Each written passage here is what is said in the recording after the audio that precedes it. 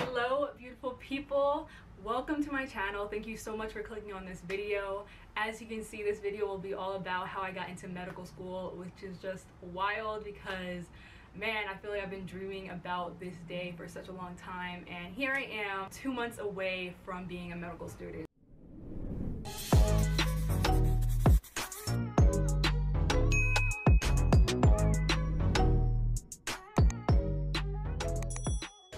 I'm excited to just jump into how a little about my journey, about who I am, and yeah, just hopefully I can help you all out. It is medical school application season, so happy application season. I hope you guys can learn something from this video or just take anything away from it.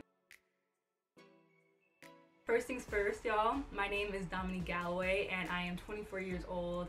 I am from Long Island, New York. And I went to Pepperdine University in Malibu, California for my undergrad, which was so awesome. I was able to be a Spanish major and I graduated in April of 2019. So let's get right into this video now, and I'm going to talk to you all about first my stats.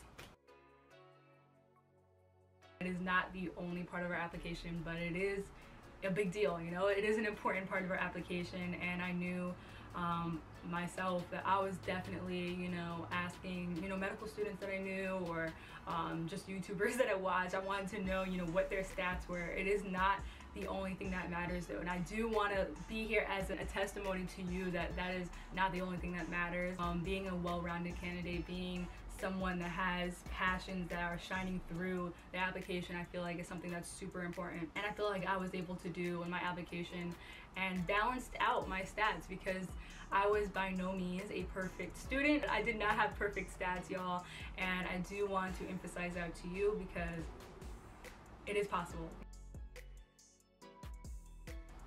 What are my stats? Let me get into it. So my cumulative GPA was a 3.71. My BCPM or science GPA was a 3.50 exactly, and my AO GPA, which is all others I believe, is a 3.6 was a 3.79 GPA.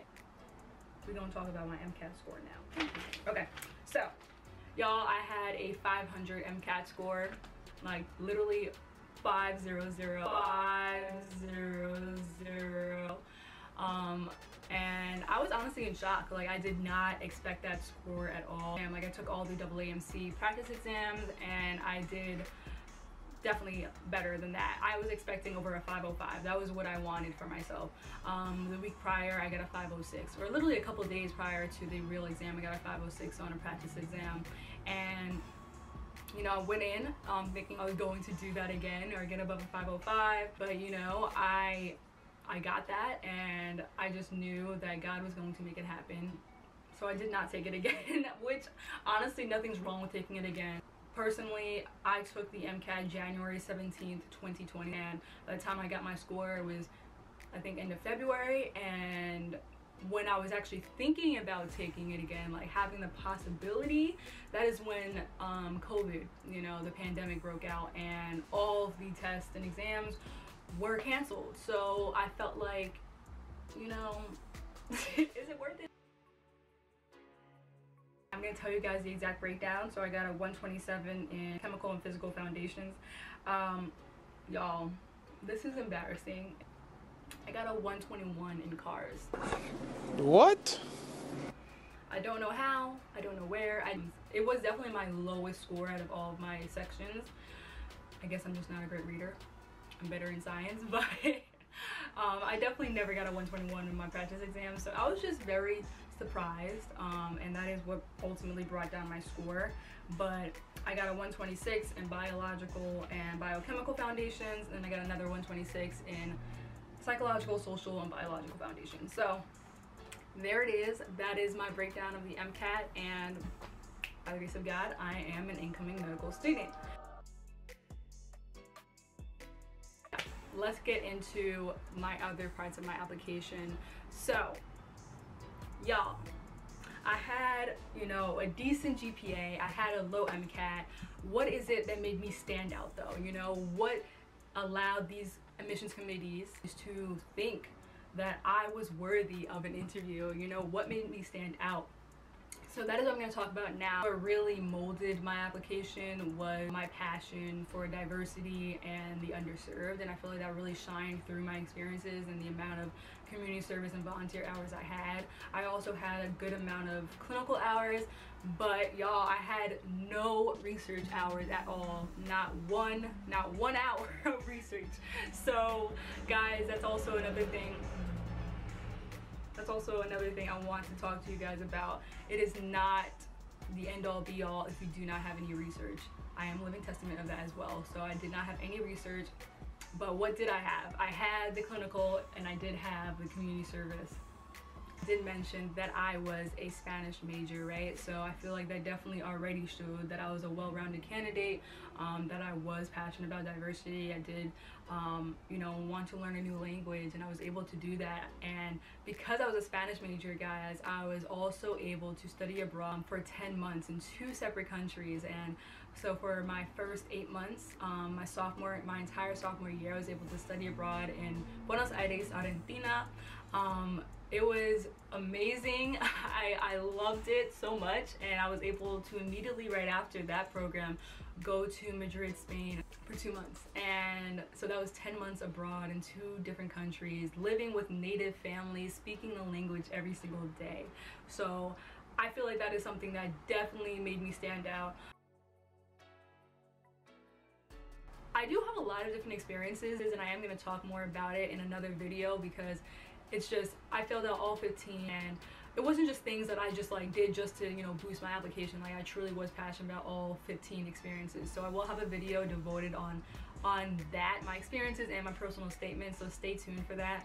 What you can take away from that is it's really important to just find out what you're passionate about and just get started on different experiences early on, so you do have the chance to even get leadership positions, and then have the chance to gain great letters of recommendation, because that's another significant part of our application, and the interviewers will literally mention it on interview day as well. So I'm thinking about those things early on, especially if you're an incoming freshman to college, really thinking about what activities and experiences you want to get involved in. Alright, so lastly I'm going to talk about how many schools I applied to, how many interview invites I received, and how many acceptances. So let me go into it. Alright, so I did not have the greatest stats, so I knew coming into the application cycle that I wanted to apply to a good amount of schools. I wanted to have a greater chance to get in, and I really did my research using, I think it's called the MSAR. It was just the medical school application resource. Is that what it's called? Medical school application resource that they have with MCAT. So definitely use that. So I applied to a good amount of reach schools, a good amount of target schools, and a good amount of safety schools, where I feel like there's not really any school that's considered safe, but you know what I mean. But yeah, so I applied to 27 schools, and I got three interview invites, and it's wild because they were all at very different times in the application cycle, like very different. I got my first interview invite on September 29th. I received my second interview invite on February 26th, and I received my last interview invite on May 31st, which is like, what? Like, I was not expecting another interview invite. But yeah, so 3 in total. I got accepted into 1 school, I got waitlisted on 1 school, and I ended up just withdrawing my application because the school that I got accepted to, I just knew I wanted to go to that school over that second school that I got waitlisted at, so I ended up withdrawing my application there.